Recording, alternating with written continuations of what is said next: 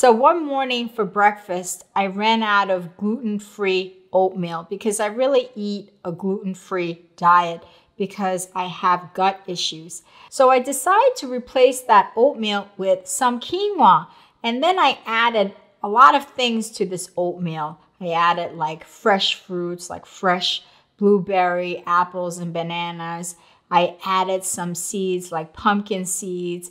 And I also added some nuts like pine nuts or walnuts or like hazelnuts. And I used non-dairy milk to make it really delicious. So today I want to share with you my quinoa oatmeal recipe that I found really warms my heart and soul. So the first thing we want to do is cook the quinoa. So now when you're making quinoa oatmeal, you want to make the ratio of quinoa to water 1:3. So for every 1 cup of quinoa, you're going to add 3 cups of water.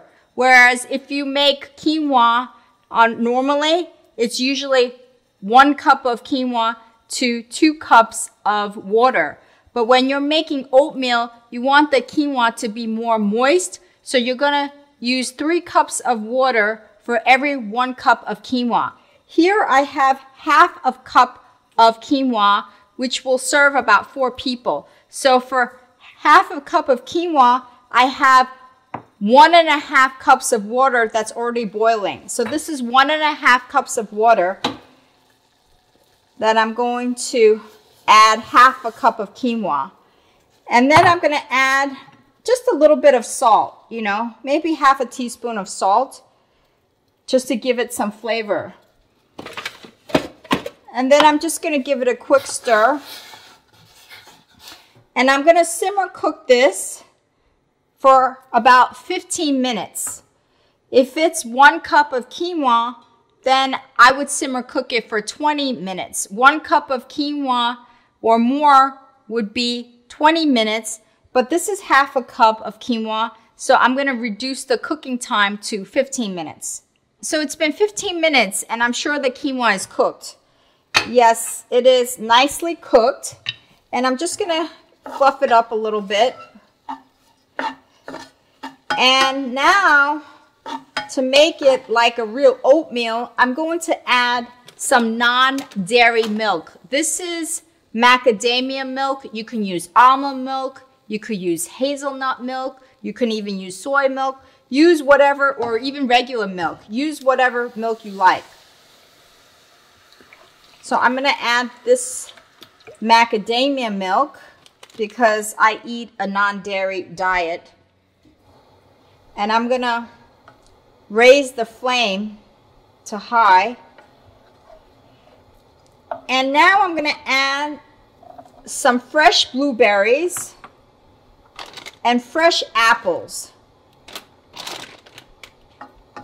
And I'm going to allow the fruit to cook a little bit in the quinoa with the milk. And you're going to start to see the milk turn a little blue once the blueberry starts to boil. So I'm just going to place my lid again and let it come to a boil, and then we'll add the rest of the ingredients. So the quinoa has been simmer cooking for a few minutes, and as you can see, it started to turn a little blue from the blueberry, and this is perfect. So now I'm going to turn off my flame and add the rest of the ingredients. I'm going to add some fresh sliced bananas. I'm going to add some pumpkin seeds. You could add like chia seeds if you like, or maybe you like flax seeds. Add some kind of seeds. It gives it a really nice crunchy texture.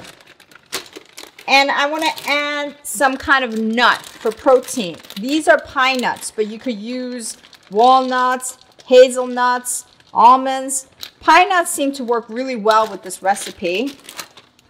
And I want to add some dried fruit, like a dried cranberry or raisins or dried prunes. It really adds a nice texture to the oatmeal. So I would recommend adding some dried fruits. And if you like, you could add some maple syrup. But I think I'm going to leave it out because there's enough sweetener in here between the dry fruit, the banana, the blueberry, and the apple, I think we have enough sweet ingredients in here. And I think this looks really, really delicious.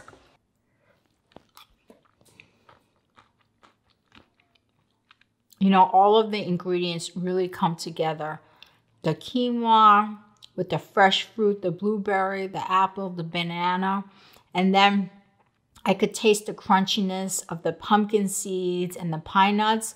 I'm telling you, this is so delicious. I actually like this oatmeal, the quinoa oatmeal, better than the regular oatmeal. So try this recipe. Let me know what you think. Leave a comment below. And if you like this video, please make sure to share it and subscribe to my channel. And if you want to visit all of my spiritual and holistic living tips, just go to my website at yinandyangliving.com. Thank you. 고맙습니다.